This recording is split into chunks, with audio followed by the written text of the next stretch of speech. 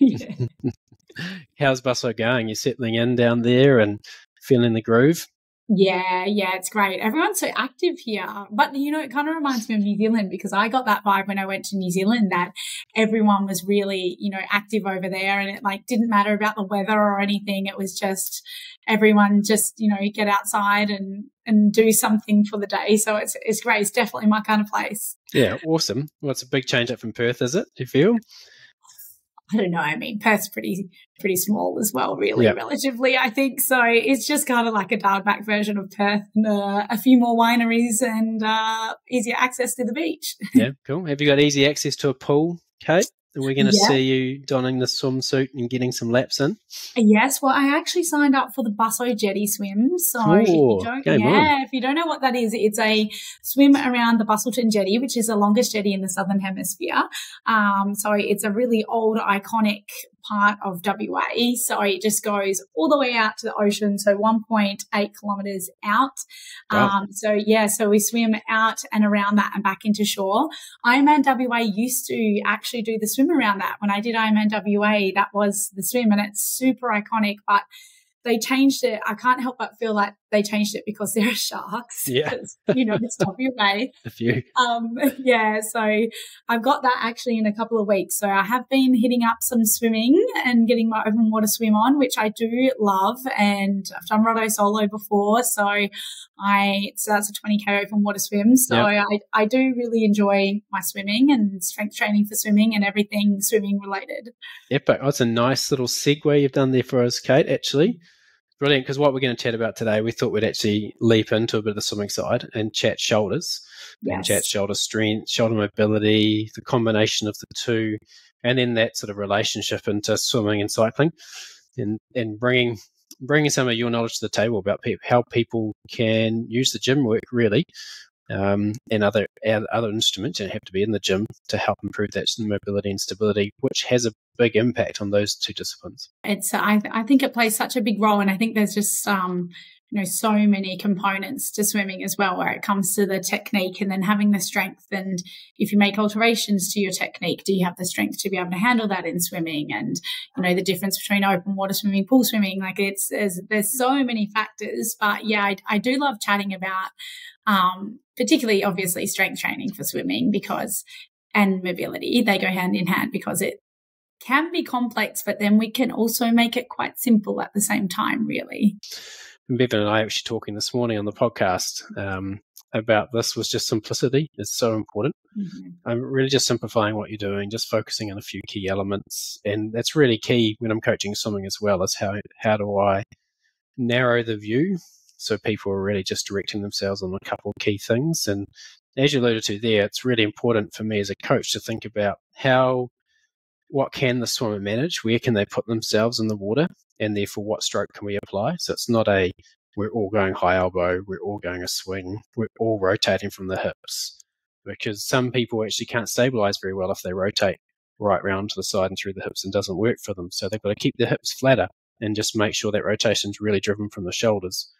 So, there's different approaches to take in there, and that really relates back to what they can do in the gym. And then we need to think about too, okay, if we want to achieve that in the pool, then what might we want to achieve in the gym to support that? So whether that's increasing the mobility through different dry land exercises pre and post swim, or alternatively in the gym on a regular basis too. And I think you and Bev have nailed it again. It's that it's just keeping it, like you said, super simple. If you look into shoulder anatomy, it's quite complex. But when you really take a step back and, like you said, you just look at the athlete and their needs, just keeping those strength programs or mobility drills or, your technique drills that you would do with your athletes, keeping it simple is definitely the way to go. And I think, and I know that we touch on this a bit, but you can get so caught up on social media and YouTube and Instagram and see all these fancy kind of looking exercises, and they might look like they're related to swimming because maybe they're doing something that replicates a form of the swim stroke. But if it's really, really over complex, odds are you probably don't need it. I think that sometimes people are really quick to say like a shoulder external rotation to strengthen up a couple of muscles of the rotator cuff, and they go, no, that's too simple. We can do better. It's like, well, yes, you wouldn't do that in isolation for sure. Yep. That's not the only thing you're going to give your swimmer, but also you do need rotator cuff strength there. So there's nothing wrong with doing a shoulder external rotation. That's a really good bread and butter exercise. You want to progress it and you want to complement it with a couple of other ones, but you don't have to overcomplicate things. And I think the important thing is to say, Tim, like you were chatting about with Bevan, and what you guys look at, what your athlete can do in the pool, and then having that nice team around you that works then with the strength coach or with the physio that they're working with to say, hey, look, I think this is their weaknesses or this is their strengths. Can we work on improving this aspect of mobility or this aspect of strength, and putting them together and having that nice little cohesive team, or the athlete being aware of what they need and being able to relay that is really important for them to get the most out of their strengthening and injury prevention for swimming for sure. Thing I think you touched on there was just talking about the rotator cuff, and that's really relates into that shoulder girdle and having really good strength and stability around the shoulder girdle. And something I think a lot of people forget about, when they go to the gym, is that posterior side.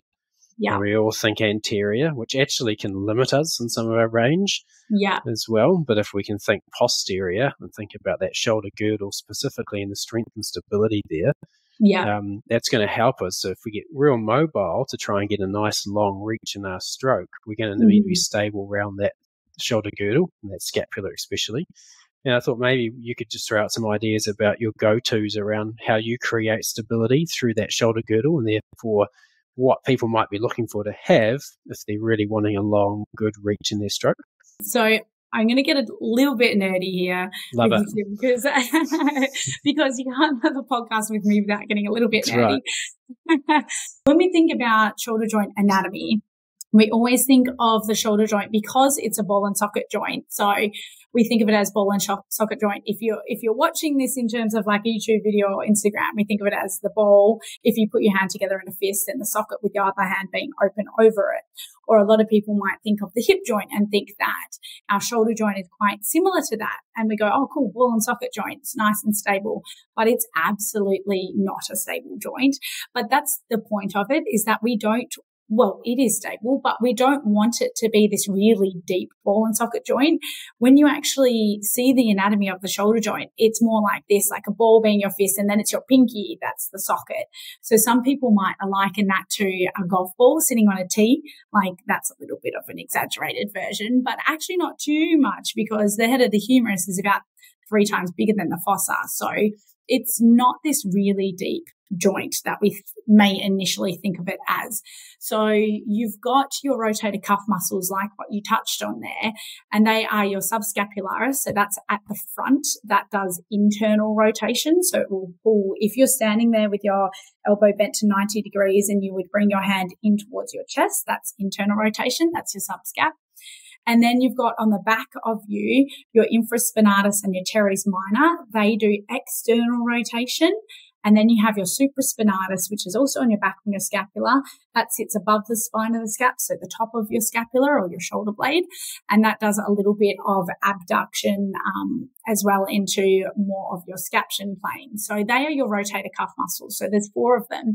But when they work together nicely and they have adequate strength, what they actually do, because of the way that they insert onto the shoulder, is they really help stabilize the head of the humerus in your shoulder joint, and they help stabilize that to prevent it from going too excessively high and coming up and rotating and sort of pushing on the underneath of the shoulder joint. So that can help prevent things like bursitis and tendinitis through there and tendinopathies. So like I said, strengthening them is really important. So you not only need to strengthen the rotator cuff muscles, but the other part of your shoulder joint, like we were talking about, is that fossa, or that, the socket part of your shoulder. And that's a part of your scapula, so a part of your shoulder blade. And you also need to strengthen up the muscles that originate and insert on the shoulder blade to create, the other half of stability there. So you not only need to work the rotator cuff, but also those muscles that originate and insert on the scapula. So I'll sort of break down like strengthening, let's say, the external rotators and some of the rotator cuff muscles first. Like we touched on before, doing some really simple shoulder external rotations is a really good place to start. And I absolutely think they have their place in all swimmers and triathletes programs. And you can progress these. That's really nice. So you might say you want to start and do a side lying shoulder external rotation. So that would literally just be lying on your side, with your elbow virtually sitting on your hip. And I'll post some of these videos on our social media as well.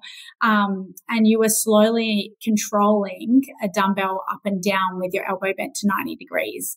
But funnily enough, I see these kind of done not as effectively as they could be. So I see people bending their or using their biceps and bringing their hand up more towards their face as they get tired and fatigued, because of course that shortens the lever arm, so it makes it easier. Or when they get tired, they tend to use their wrist and come into excessive wrist extension flexion. Then they're just kind of working their wrist extensors and flexors, and I'm like, oh, I don't quite think that's the point. So that's a really good one to start. And then as people feel like they can progress, they can then start to do that on a cable machine, or they can do it in standing with their arm abducted to 90 degrees and doing that shoulder internal rotation, external rotation there nice and controlled. And that's a really nice progression. And then you can start to bring it up overhead as well, because that's obviously a lot more swimming specific. So, and you can do that, like I said, with dumbbells, with a cable machine, or with a band. If you're doing it, poolside before or after your swim, like you said, or if you're just doing it at home, you just have a band. I think that they're still fantastic. They're really good. But you also don't want to forget about the upper rotator cuff muscles. So that's probably what I see people do incorrectly too, is they might just focus on external rotation. So doing some internal rotation, which you can actually work in the same movement. So you can just do those movements in a really controlled manner, or just focus really on that internal rotation. Or if you were setting up on the cable machine, just literally turn around and face the other way and do that with the internal rotation is really helpful as well. And then to get that supraspinatus, I call them supraflies. I don't know if that's their official name, but I've got all sorts of names for exercises. They kind of vary depending what mood I'm in. Yeah, exactly. Same as swim coaching. Well, I didn't hear that drill before. Oh, yeah, sorry, I was meaning that. Yeah. And sometimes I just show people and they're like, oh, that one. I'm like, yeah. What did I call it last week? But these would just be holding onto dumbbells, holding them by your side, and then just controlling them up in a plane that feels natural to you. And that's our scaption plane. So it's not quite abduction, it's not quite flexion, but doing that will help target the supraspinatus as well. So having a combination of those can be really, really helpful exercises to work on the rotator cuff. And again, super simple, like really, really simple kind of movements. And you will also work your rotator cuff in some bigger global movements as well. But there's some good ways to isolate that and strengthen that up if you feel like you're particularly lacking strength through there. Yeah. And so, Kate, I mean, you touched on it there, sort of bursitis and shoulder pain, quite common in swimmers. And more so, I see it common in high elbow swimmers. So just seem to get really pinchy in there. Yeah. So obviously, what you're explaining there is a really good, even rehab program potentially out of the back of some shoulder pain as well, and that's going to help relieve it. Yeah, absolutely. And I find definitely, like what you said, in the real high elbow swimmers and the ones that are notorious for bringing their hand and crossing it over to the midline, and the ones entering thumb first. Because what that does is it brings your shoulder into that internal rotation, and that will rotate and can impinge on the tendon there. And then you can get secondary bursitis, which is generally more that way around. And that can really cause that pain. So they are definitely really good ones, but I wouldn't do those alone.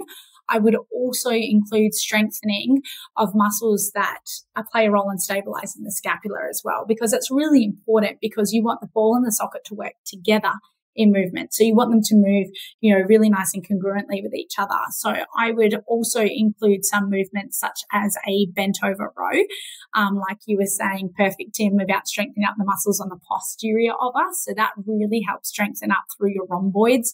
So the muscles that go from the inside border of your scapula or your shoulder blade, and then they go to the spine. So they help pull those shoulder blades back and together and can help open up through there.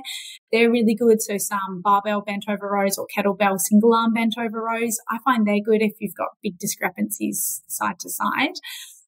Scapular push-ups are one of my absolutely favorite ones. Yeah, because they work that serratus anterior, which is the only muscle that goes from the scapula to the thoracic area. So for anyone listening, and I think I can't remember if I've sort of said this a lot, but the way I explain serratus anterior is if you're watching boxers and they have that really nice fan-shaped muscle, really nice, I say that. I don't know, typically look at the same way. Probably not, but I'll run with you on that. Nice. I mean, like, I look at it from an anatomy perspective. Yeah. Like, wow, look at that cool Look how muscle. strong they are. That's it. Yeah, that's exactly what I think. But that is a really important stabilizing muscle for anyone that uses their shoulders, not just swimmers. But I always include that in there. And then a form of lower trap exercise as well, because that plays an important role in helping stabilize the scapula. So I would always sort of make sure the program's about 50% rotator cuff, 50% muscles that play a role on the scapula. Yeah, nice. And so you got that program, that's strengthening, we're stabilizing with that. It's creating a really good platform for us. But yet in swimming and even for a TT position, we're thinking about mobility. We're seeing the elbows getting closer together now in a TT position. How can you sit in? Do you have the mobility to hold that shape? Can you hold it for 90, 180K? And then also we see it in swimming, we've got impacts on your reach, we've got impacts on your rotation, we've got impacts on your breathing coordination. If you don't have that range and mobility, especially that tension that can come through the neck. And the ability to catch, because if you're out here in front, I'm demonstrating like everybody's watching a video of us do it, but you're out here in front, you've got to have that mobility through your shoulder. You've got to put your hand in the right place to get that power towards your feet really, really quick. So how do you build in that mobility work for patients or clients or athletes into that gym program as well? Yeah, this is such a good question. So first of all, I think that it is completely athlete dependent. So I've had a lot of online consults with people who say, I need to work on my mobility, and I ask them to go through some movements and they actually don't have any restriction at all. So I find that people with a history, if they've swum before or water polo or any kind of overhead sports, often that's there more than enough. They just might need some technique tweaks, or they might need a little bit more strengthening rather than mobility work. But then I also see a lot of, in particular, this is probably in triathletes that have come from, say, like a rugby background or an AFL background, or a really big just sort of gym background where they might have really big deltoids, really tight through the lats, for example, and then they're definitely quite restricted. So I always try to tie in the mobility work with strengthening.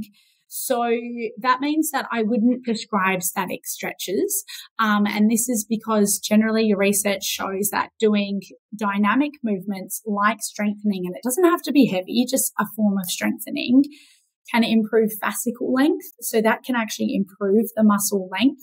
And it also really helps improve, and this is all a little bit hypothesized as exactly how it helps improve it, but one of the big theories is something called reciprocal inhibition. So what that means is that sometimes we get really tight through this mobility through our shoulders or wherever it is because the antagonist, so the opposite muscle, is overactive and it's working a lot. So reciprocal inhibition simply means you strengthen up these muscles. So let's say that you are, let's say you want to work your triceps, okay, during swimming, and you want to extend and you want to get a really nice powerful pull. You then need to strengthen up your triceps and your biceps and strength training, because when your triceps are working, you don't want your biceps to be active because they will restrict the range that you can do that pull. So strength training can help improve reciprocal inhibition, which means that the agonist and antagonist, so the working and the opposite muscle, can work really nicely together so they allow full range of motion. And another proposed factor as to why people will generally get really tight through the area is because they are weak as well. So strengthening that up can help improve that. So I would do movements through full range. So I would do exercises such as, I call them a lat hang. Some people call them a scapular hang. So, like hanging. Literally hanging, hands wide. My name's a dead hang for that. Oh, I love a dead hang. Them. Yeah, I wish people could see us right now, Tim. Yeah. But, hanging hands up and then bringing your shoulder blades together and then relaxing out of that is such a good strengthening exercise for those muscles that play a role on the shoulder blades. But also it's a really nice mobility one through the lats as well. So that can replace something like your kneeling overhead stretch that you might see a lot of people do. That's a really nice way to improve strength but improve mobility at the same time. any obviously overhead movement. So I think another great one is laying down on your tummy. You can pop a towel underneath your head. Actually, you don't even have to do these weighted, but you could grab, say, 1 kilo or 1.25 kilo weights and laying on your tummy, and then coming with your shoulders up, with your hands all the way by your shoulders, then controlling them nice and slowly up overhead, and then controlling them back down again. And that will create really nice strength in those rhomboids on the back of you, but also through that range, really help open up through those lats as well, where people might traditionally feel that weakness through there. That's another really, really good option. And the other really nice one to help open up, particularly through the chest, because like you touched on, Tim, was like, being, say, TT position for a long time. So if you're a triathlete, is one that I call, and who knows what this name is, but a bench overhead dowel movement. So you're just laying on your back on a bench with your head up towards the edge of the bench.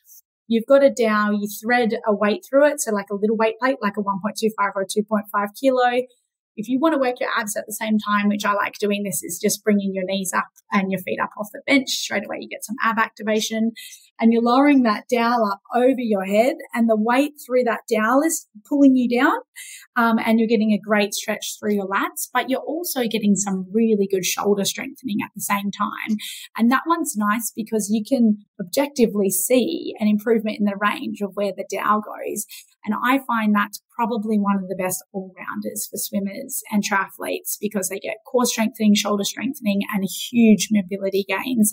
And it's really nice to open up through the chest to counteract what you do in swimming and in TT position. Yeah, I'll put some videos up because it's but I love that dowel one as well. Anything where I feel like I'm getting some sort of active range and mobility through, so the dead hang's great, and I throw in some knee raises with that too if we're running real nasty. But then the dowel one's fantastic. Just. The dowel one's awesome as well. You're just getting over top, and as you say, you can start to get some really good feedback through there. What would be your tip to people with the cueing of the core for that one? Like, do you let people's backs go? Do you want it locked down? How do you work the exercise? I generally try and say not too much more than if you were to put your hand in that gap as well. So, again, it comes down to, if you're sort of letting that happen, that extra range is coming from lumbar lordosis or an arch in your back, rather than your shoulders. Yep. So with that one, I would say it's great to get your core muscles working. So like I said, bring your knees and your feet off the bench and keep them bent to 90 degrees each. But then let the core and stuff sort of do its thing naturally, because it's not the point of that one. The point of this one is upper body mobility and strength. So focus on that. And when you're being honest with yourself and you go, oh no, that's my range, come back up again, rather than letting it be too excessive through the back. So I would say, if you can pop your hand in, that's probably the maximum amount that you would really want that bend to be. And then focus just more on that kind of range, and then slowly build up from there. Yeah, nice. Nice, Kate. And one thing I think I'm picking up here, and it's what I've seen more so when I'm coaching as well, is that most of the shoulder issues that we're getting are from a lack of strength and mobility. Yeah. A little bit of technique work played in there that we can adapt around, but, the strength and mobility is such a massive one. And, obviously there's going to be elements of overload that come in. So if you haven't got the strength and mobility, then you overload with too much volume. It's going to exacerbate the problem earlier on. Versus if you're on lower volume, it might come over later with chronic loading and time. Yeah. So really, for a lot of people, what they should really be focusing on for swimming performance, in my mind, and I feel you'll be exactly the same too, is actually the strength and mobility stuff is just critical. And for Australians and Kiwis that do a lot of wetsuit swimming as well, you got to be strong, because you're going to resist a wetsuit too. Exactly. And, I was actually going to say, Tim, on that lack of strength, I actually do find that with wetsuit swimmers, and in particular open water swimming, there's a lot of coming out of the water to sight. And in a wetsuit too, it completely changes your body position compared to swimming in the water. So naturally, a lot of people are going to have their back end obviously lifted up, which is what a lot of people love. Their feet don't drag as much. Yep. But that actually creates lumbar lordosis, so a curve through there. And then if you have that, and then you're trying to add in sighting, so, you're taking a stroke and you're looking up and coming to a lot of extension and then back down, or you might be breathing more to one side than the other because of the chop or the sun in your face or, whatever's going on. I actually find people often forget those demands. So some back extension work is also really good to help tolerate, like you said, the load through there. It's one thing, to go out and do it all, but if you don't have that strength there, it can take a toll. And I find actually a lot of people then feel this on the bike. If they're triathletes, they'll say, I don't get back pain on the bike when I'm in training, but every race I tend to. And they'll go, have you done the distance yet? And try and figure it out. And then I said, did you have a wetsuit? They go, yeah. I'm like, do you do a lot of open water swimming? No. I actually think that it was your swim that may have led to a little bit of overuse through the back extensors and particularly through the thoracic area coming up and sighting. So I think that adding in some exercises like a glute hamstring raise, a bent over row, like I was saying, with a barbell, and strengthening up through that thoracic area and getting that mobility as well through there and being able to come into that extension is important for open water swimmers. And I think that's not really focused on a lot as well. So I would always complement some programs with that too, but it's, I don't actually know if there's any research to support that out there. I don't think it's really been looked at. But from my experience, I have definitely seen that a lot in triathletes. Yeah, I've heard that before. And one drill that we use a little bit in the pool is actually pull buoy at the ankle. So pull buoy and bands at the ankle, and you create that lordosis, and you force a lot of core awareness as well. And that's great. And then people really have to stabilize through and try and hold their core and activate the whole time. And one of the key go-to cues for me is body for balance, arms and legs for power. So it has a twofold effect in stimulating, trying to create body balance, but also in the same time, as you talked about, thinking about how we swim in a wetsuit, feet are so much higher than we used to. We don't kick much. And that's a position we're going to have to work in. And so you can throw some sighting drills in that as well. Yeah. Create some specificity without being in a wetsuit and without being in the open water or being a lobster in a pool roasting in your wetsuit, which a few of the guys here have had to do through winters. Is a bit brutal. Yeah. Nice. I like that the arms and legs for power, because that's also like the strength training, even with those rotator cuff exercises and some of the simple stuff, you don't even have to go heavy.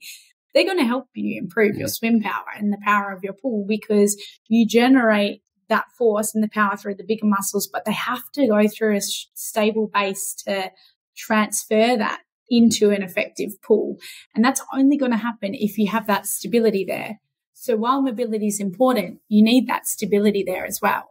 Yeah, exactly. You can't apply power without stability. It's just a given, right? And I think that's something that we don't think about as much in the gym. We're in there thinking about strength and power rather than how you create that stability.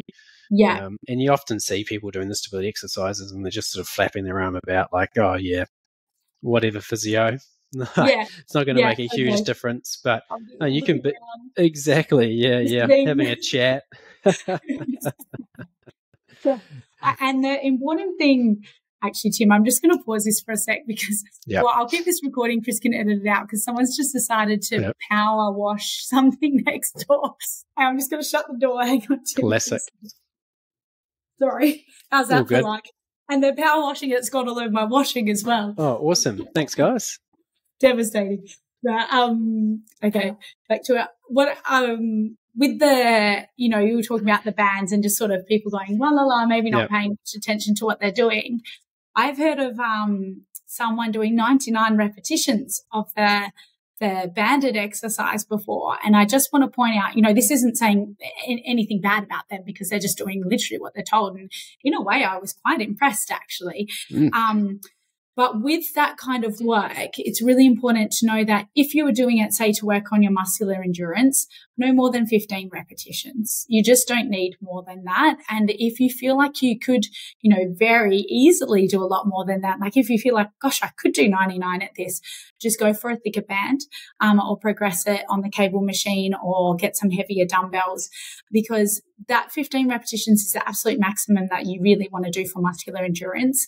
And don't be afraid to mix up the sets and reps, because even though they're smaller kind of exercises, you can still do them in the maximal strength training parameters. So you do want to load up the tendons appropriately there, because that's really important. So make sure that if you are doing them, do everything with a purpose. Make sure you know why you're doing that exercise, how it's going to translate over to, you know, say the drills then, Tim, that you would give them in the pool, or the sessions that they're doing, or things you've identified as a weakness, and make sure that each one has a purpose and they're in the right set and rep range as well is really important too, because I find a lot of people make the time, the effort to go and do their strength training and do some mobility work, but they don't get out of it what they would ideally like or kind of deserve for putting in that time and effort, just because they've not quite fine-tuned it enough. Yeah, completely. It is fine-tuning, isn't it? And it's just trying to figure out those few little pieces that work for you and then maximizing your time. Yes. And that's a key one too, is like a lot of us have 30 minutes. We want to maximize that window in the gym. And then translate it into a bit of age group performance or elite performance, depending on which way you're going.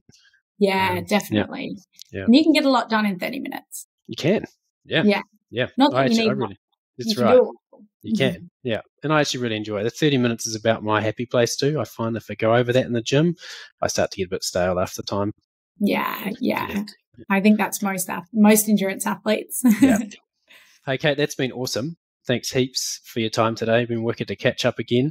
It's been a little bit of time. Had a good Christmas and New Year's in between. And, you know, for everybody out there listening, you can dial into the app as well to get some more of this information from Kate. Have a one-on-one, or just look into a program and see the information they're providing, which is epic. So thanks again, Kate, and have a wicked week. Thanks, Tim. You too.